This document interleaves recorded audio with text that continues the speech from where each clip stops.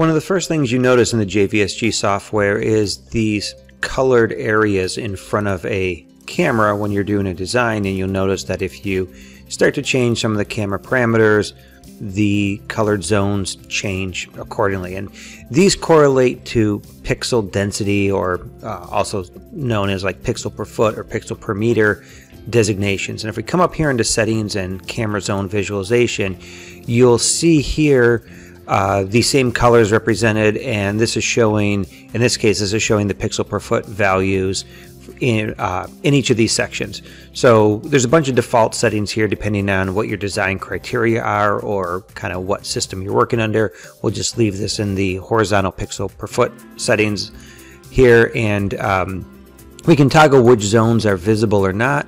And if you don't want to design your system with the defaults, you can say like maybe, for example, you're working with a face recognition analytic that wants more than 90 pixels per foot as an example. So we can dial this up to 90, and now the zones colored this kind of orange color will equate to 90 pixels per foot or more.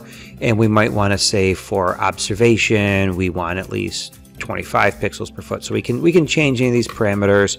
And when you close this out, you'll see that they're immediately reflected in your design here.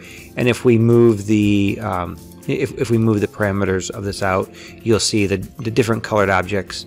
You see we get into this light green shade here, and if we were to narrow the field of view, you'll see the red zone, the highest pixel density zone, gets larger. So this is really helpful when you're doing your layouts to know in these different areas or these distances from the camera what kind of image detail or quality you're going to get. And there's also a little representative example right here in the different zones for like what a person and a license plate is going to look like at the far end of this field of view. So this is super helpful, and you might make the conclusion that you could use this also if you're designing for video analytics to adjust these zones for what your analytics software requires to help guide your design. And while that's definitely true that you can do that, there's some tools built into the software that make that even easier and help you optimize that. So we're going to show you that in some upcoming videos on designing for face recognition or LPR or ANPR license plate recognition